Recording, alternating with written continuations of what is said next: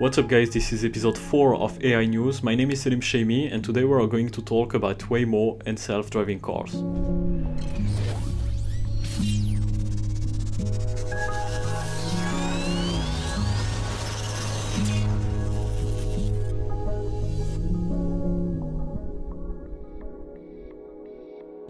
So Waymo is the autonomous car section of Google parent company Alphabet, and they have been putting fully autonomous cars in Arizona since mid-October.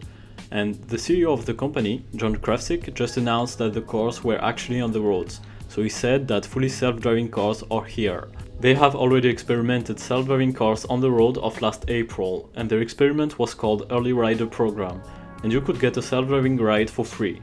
But these cars consisted of a partial automation, and now the difference is that Waymo is actually putting fully autonomous cars for the members of the program. So inside the cars you got 2 video screens on the backs of the front seats and 4 buttons. The first button allows the passenger to call Waymo's customer service center. The second button can be used to lock or unlock the doors. The third one is used in case of an emergency, so it will cause the car to pull over in a safe place, according to Waymo. And finally, the last button notifies the car to start the rides. For the moment, a Waymo employee will be always inside the vehicle. And the vehicles will be operating in Arizona because of the almost non-existent regulations concerning autonomous driving. Consequently, they don't need to disclose the number of accidents, for example. The rides are free for the moment, okay, but Waymo has a definite business plan. The next step for the company is to create a commercial service like Uber or Lyft, but with self-driving cars.